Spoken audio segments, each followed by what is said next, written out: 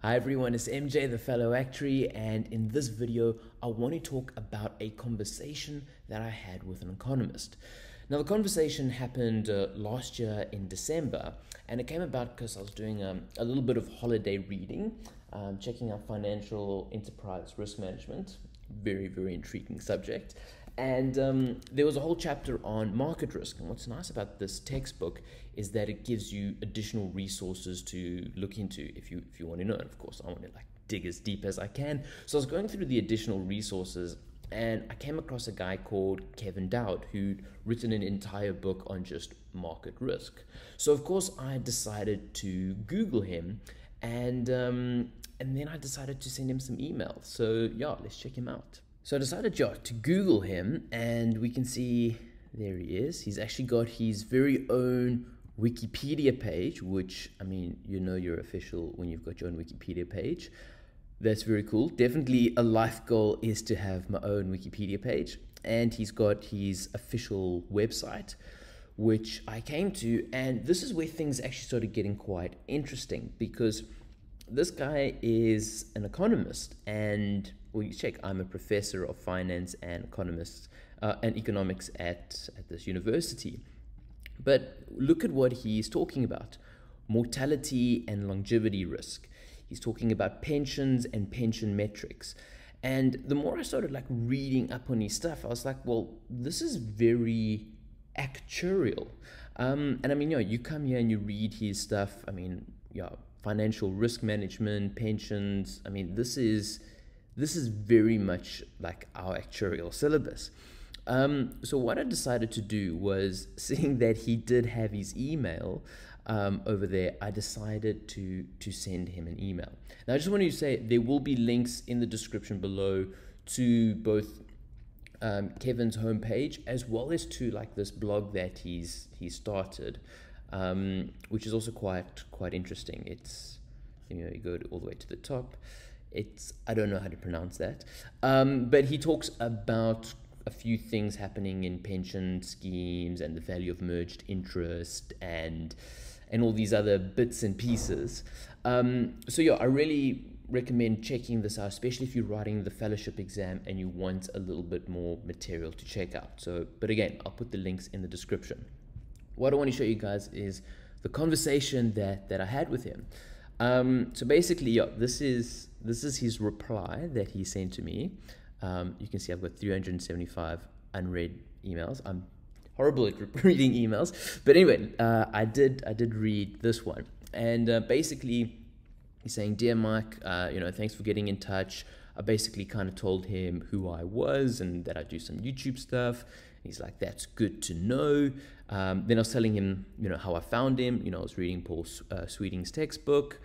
And then I was telling him about how I like to see all of his different areas of research, cryptocurrencies, actuarial topics.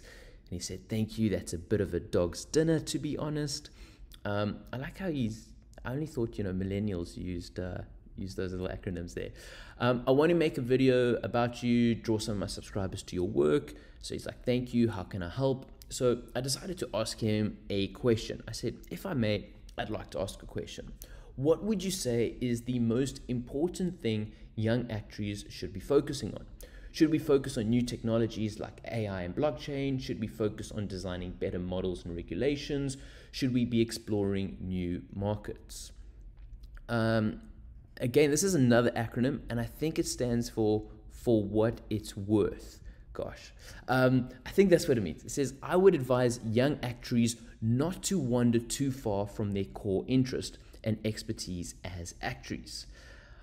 I personally disagree with that. I'm very much for actuaries exploring wider fields and taking the principles that we get and applying them to other markets. So it was interesting to hear him disagree with that belief of mine. He says, "Personally, AI is very interesting, but the question is, what could actuaries do with it? I can imagine build better models, and that is fair enough. There is always scope for better modeling." And I mean, for the actuaries who are interested in modeling, and let's admit that is kind of like the bread and butter of what we do, is to price risk and to do capital models so that we know, how to meet regulations and all these type of things. AI and data science are introducing some amazing algorithms that we need to be aware of. They're a lot better and a lot more efficient than the old outdated statistical stuff that we learn in the core reading. I mean, if you think regression is the way to do things, then yeah, you haven't heard of cluster analysis and you are a little bit behind. Anyway, coming back to the email. He says, blockchain I regard as overrated. And I do see he has got some videos on YouTube. I think if we come back here, you can see there are a bunch of videos that he's done. And he made one that was negative towards Bitcoin. And the comments weren't very kind to him. But I think, yeah, there's a lot of Bitcoin people that get very upset when you criticize it, especially when you criticize it in a very sophisticated way like he did. They have to resort to insults. So it's good to go check out those videos as well. He says regulation is a problem. Actuaries have a tendency to focus on what they can model and ignore everything else. Ouch, that's like an that's like an insult. Take Solvency 2. Actuaries have done great work on Solvency 2 risk modeling, but few of them realize that these pillars of modeling are built on feet of sand. However good the modeling, the resultant metrics hinge on other building blocks which are nonsense and which actuaries rarely look into. These building blocks including the matching adjustment, the risk margin, various transitionals, and the ultimate forward rate, all of which undermine the value of the modeling itself. And I've seen multiple sets of slides by actuaries explaining Solvency 2 in which the slides not only got the capital on the wrong side of the balance sheet, but had balance sheets that didn't balance. Now that's definitely not South African actuaries, because South African actuaries, for those of you who don't know, we don't use Solvency 2. Solvency 2 is very much a European regulation. In South Africa, we use something called SAM, which also stands for Solvency Assessment Modeling. I think so. Hold on. Let's actually Google that. SAM, Solvency. Let's see what. Solvency Assessment and Management. There we go. So yeah, I kind of like it's interesting. So in enterprise risk management, we look at Solvency 2 as one of the things that fits into the risk framework. But we do consider operational risk as well as counterparty risk and all these other things like liquidity and all of that. But that is very much the holistic approach to actuarial science, which is a fairly new thing. So when he's talking about these actuaries, I think he's talking about the older ones. Let's see, new markets, maybe, perhaps betting markets. I love betting markets. Gosh, I don't know. There's a lot of fun to do. I mean, not many people know this, but before I started my YouTube channel, I've got a lot of YouTube channels. Most of them don't have any subscribers, but the one that got like I think 10 or 20 subscribers, it was something called Odd Actuaries, where I worked with this guy at UCT, the University of Cape Town, and we built a model to try and predict the soccer results in the 2014 World Cup. That's how old it was. But I love betting markets. I mean, I've always thought of an idea of turning clubs and soccer teams into proxies of shares. So the idea being that, let's say Man United wins, their share value goes up, or if they sign a new player, people buy the coin and it goes up. And I think with blockchain that could actually become a possibility. Anyway, I'm going off topic. So perhaps betting markets or derivatives. I mean, gosh, derivatives are scary, and it's more something that, you know, the quant guys will specialize in. I mean, actually, we are aware of derivatives, and we're aware that they're complicated, nasty little things. But yeah, you'll normally have to specialize if you want to go into derivatives. Markets where actuaries can put their formidable quant skills to good use. I would almost disagree with that. I would say that actuaries don't have the sufficient quant skills to go into derivative markets, and it's something that, I mean, you've got the quantitative guys, or guys who study. So a lot of people, they study actuarial science and then they decide not to continue the actuarial exams, but they pursue the actuarial maths. And those are the guys that we call the quants. And I don't know if you remember from my channel, we did a whole thing with a guy called Yuri, who was a top actuarial student, but has decided to drop out of actuarial science to pursue the maths side of it. Because later on, especially in the fellowship exams, we don't really do a lot of quantifying. It's more actuarial judgment and discernment that we try and build upon. So again, it's something it's a compliment. It's weird. I disagree with his insults, and I'm disagreeing with his compliments. He says, however, one area that jumps out for more attention from actuaries is financial economics. And that's, I do the workshop in Cape Town on financial economics, although we've changed the name now to financial engineering and loss models, but it's basically financial economics. It says 20 years ago in the UK, we had the equitable life fiasco, which was in part due to the failure of the UK actuaries to understand how opaque long-term option guarantees, I'm thinking guaranteed annuity options, should be valued. Post-equitables, all of that was supposed to have been sorted. The training syllabus were revised, and the UK actuaries were to be taught proper option pricing. So that's probably why black skulls and stochastic calculus is in our syllabus. So imagine my surprise to discover that a similar problem of incorrect option valuation. Okay, hold on. Let me maybe take a seat back and just catch everybody up. So what actuaries did back in the day is they created long-term products. And one of the things that they did in these long-term products is they guaranteed the interest rate. So they said, we will always give you 10% return every year for the next 50 years. And the people who signed on that were like, yay, this is great. But what they didn't foresee was a structural decline in interest rates that happened the world over. I mean, we don't understand interest rates even today. The fact that they're negative just shows how weird this whole space is. But anyway, so the interest rates went down, but the actuaries had written contracts that had guaranteed or locked institutions into paying much higher interest rates than what they could get, and it was a little bit of a disaster.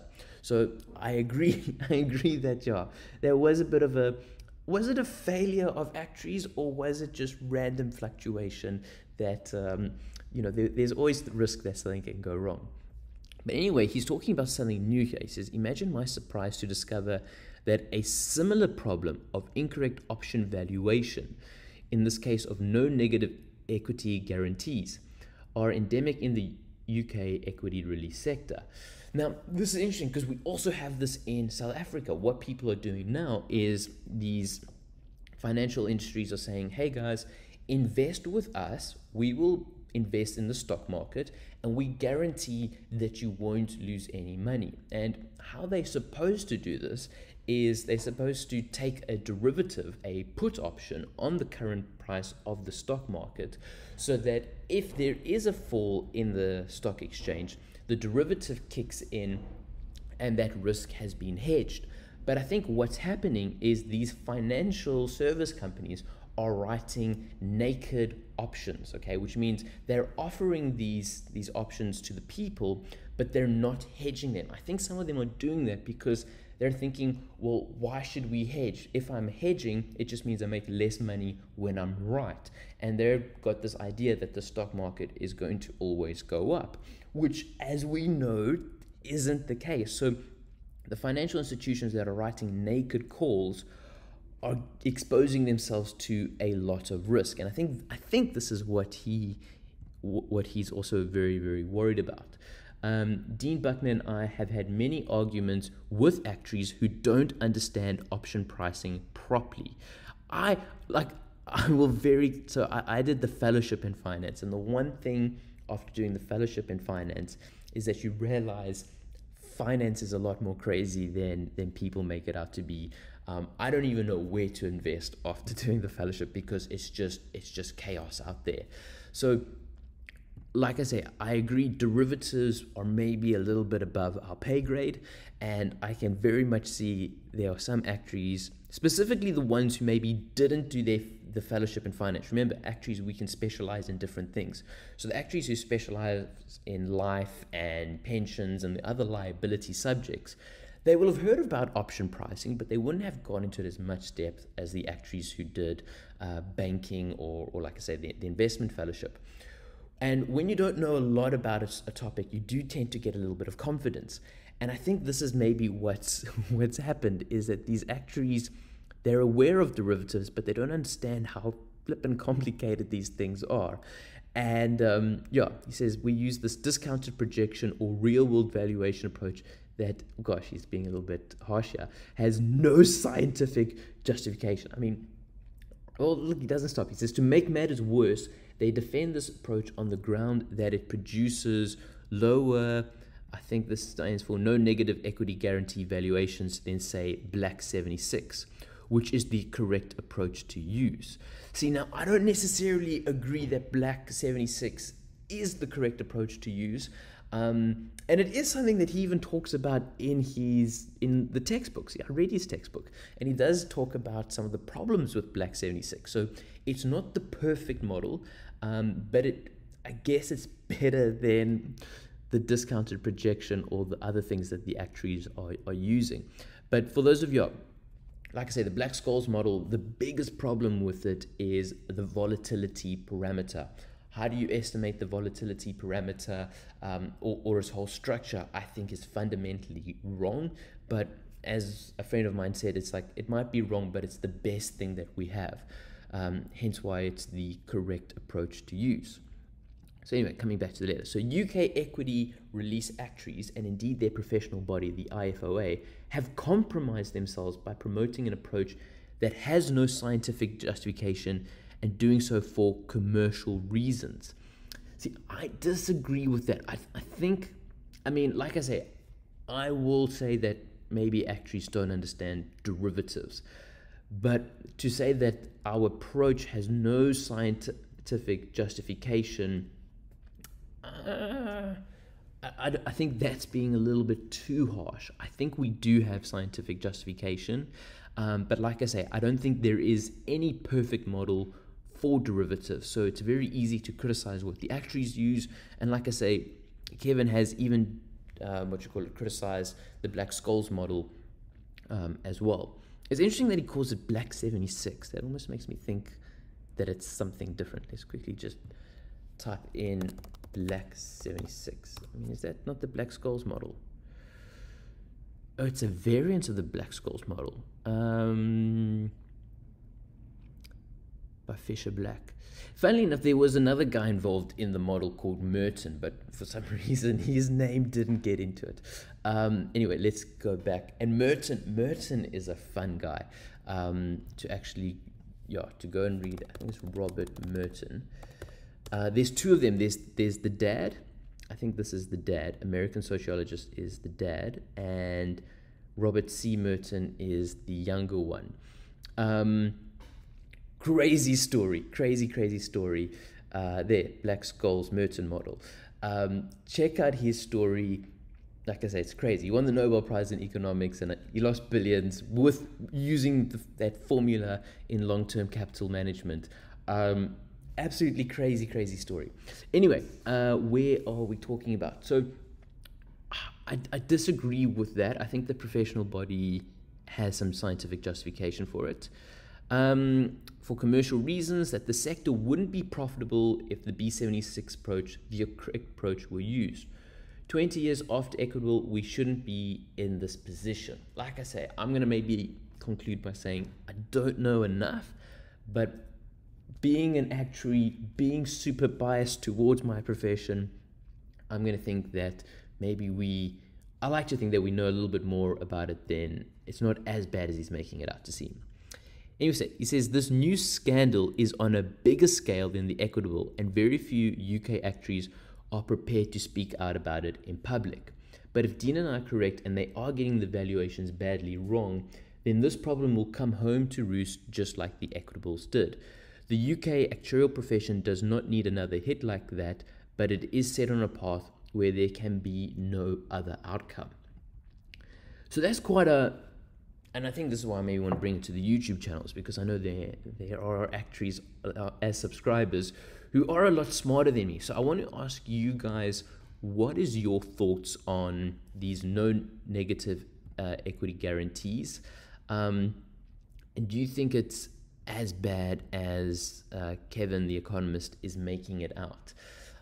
I see where he's coming from, but I don't think, gosh, this is like famous last words. I mean, I could be saying this and then tomorrow it's like actuarial scandal, the financial crisis is caused by the NNEGs.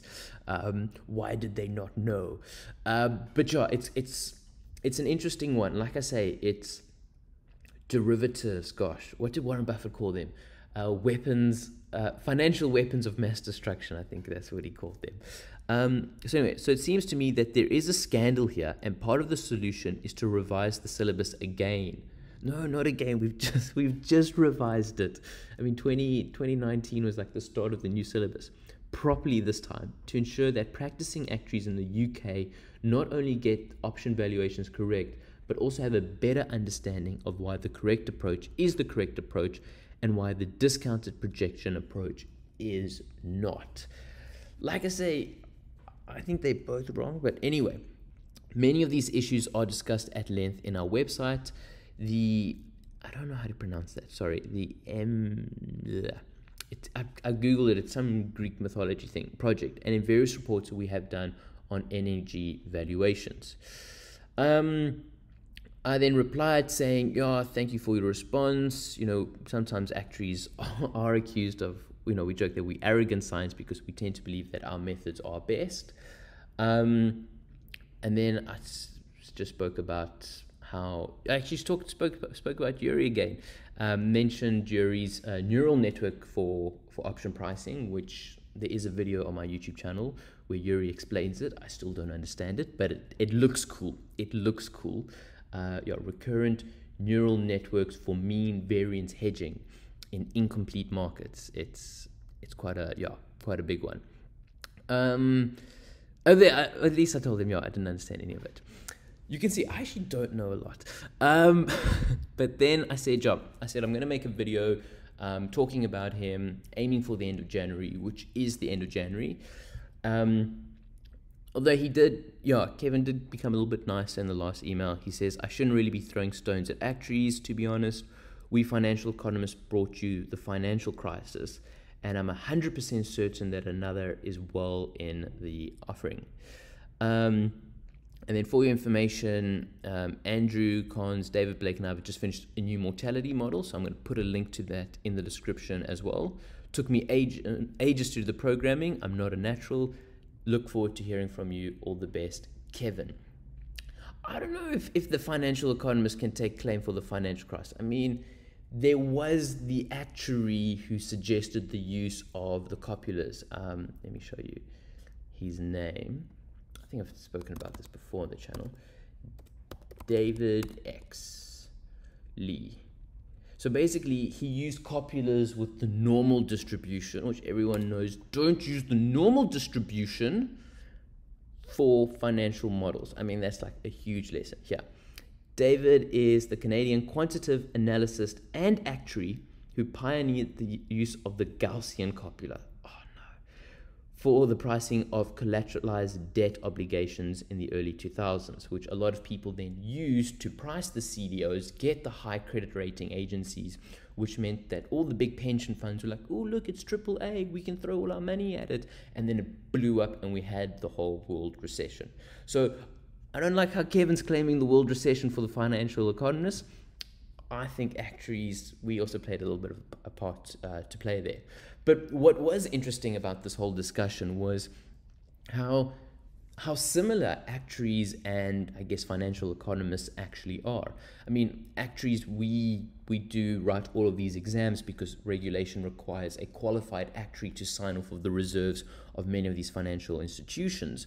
But other than that, we don't necessarily have a monopoly on stuff like mortality models, on how pensions should be run, and other forms of governance and, actuarial models. It is a little bit of a free-for-all. Anybody can go and do it. So if you don't like writing the actuarial exams, but you're very interested in actuarial science, don't give up hope. I mean, there are still plenty roles for you to play in the system. But yeah, let me know what your thoughts are. Do you guys think we're 100% certain going into another financial crisis? Do you think actuaries are wrong to use discounted projections and not Black 76? Do you think the no negative equity guarantees are going to blow up? Or do you think actuaries have got us in safe hands? I don't know. I'd love to hear your guys' thoughts. And as always, thanks so much for watching and keep well. Cheers, everyone.